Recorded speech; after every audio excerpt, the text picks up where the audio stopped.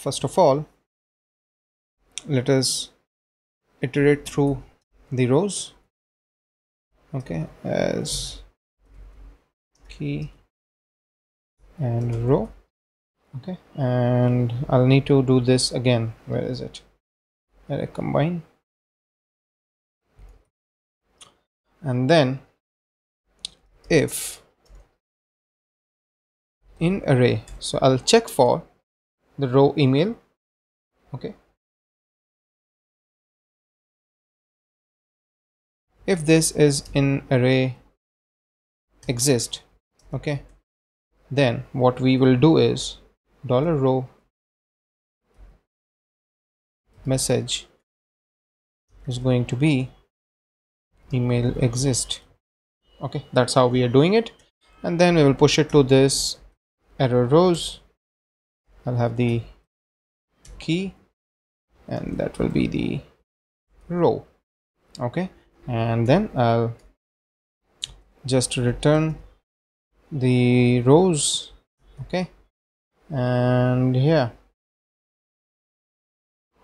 So what we are doing here is this, okay. We have successfully, if we find that there is a problem, then we send the wrong data here, and then we'll say return $this valid, okay. So this will be either true or it will be false, okay. And now let's go back to our controller, okay, and here what we are going to do is, so this is header, everything is fine in here.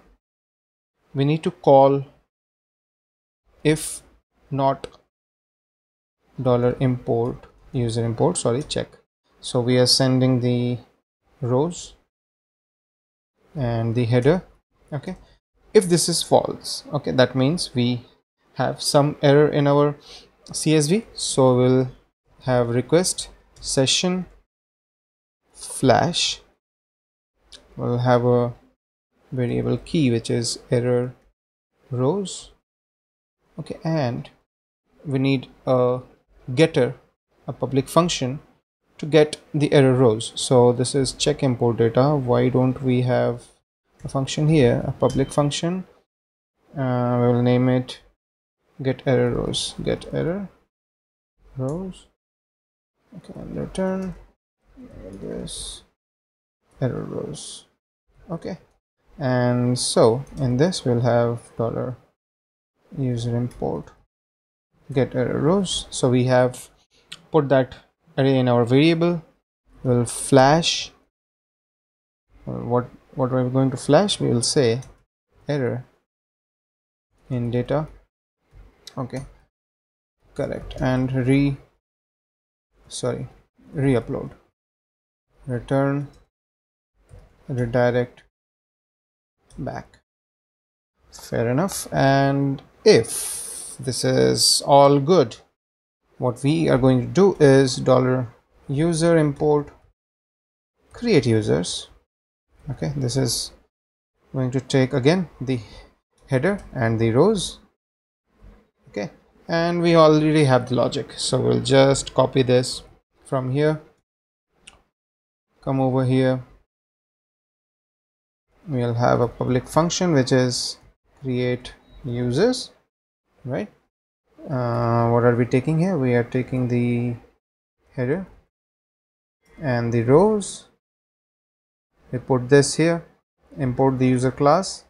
I think it's already here, is it? Yeah, okay. And because this is inside loop, so let's add a transaction, and in that we do this for each, okay. So what is going to happen is either we import all the users or we don't. So that's what I want to do, okay. And yeah, I think that's about it. So let's test. So where is my Excel? This is an Excel file with 5 users. Okay, so these are all unique users. This email, this, and everything is good. So let's first test if our happy path is working. So I come over here. How many users do I have in my table? I have 2. That's fine.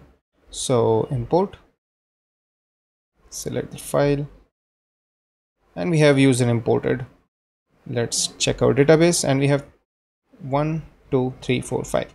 Okay, so that's working, but that was working previously as well. Now let's mess with the data. Okay, and that's why I have this. So this one goes away. So this is a duplicate email address. Why don't we make this a wrong email address? And obviously I'll have me in the data as well. So reach me at .com. Okay, and we have, so basically we have one error in email and we have 2 duplicates. So let's try it out. Select the file, upload, and we have this. Oh, by the way, I forgot. So we are showing the error message. Why don't we do one thing also, which is get rid of this, and for now just random the errors. Okay, try it out again. Oops. No. What is going on? Refresh, select the file. That's strange. It should have shown me the errors. Oh, that's a mistake from my end. Error underscore rows is what we need to take inside the variable. So let's try it out again. User import, hit upload, and yeah, we have this. So you can see it says Gracie White invalid email. This email exists and this email exists. Only thing is we need to sort the array, because ideally this was my first record. You can see the key is 0, then 1, and then 4, but that's okay. A small tweak which I am sure you can do. But yeah, that's about it. That's how we have done a little bit of validation in our import code, and I am planning to do it as the next step, where basically what we will do is we will import all the records which we feel are correct, and the rest we will show in here. And maybe we can create a view component where the user can actually start editing the data and save it. Anyway, so that's what the plan is. We will use and invite emails and queues and everything. So yeah, stay tuned, and if you like my videos, do click on the thumbs up icon and do subscribe to my channel.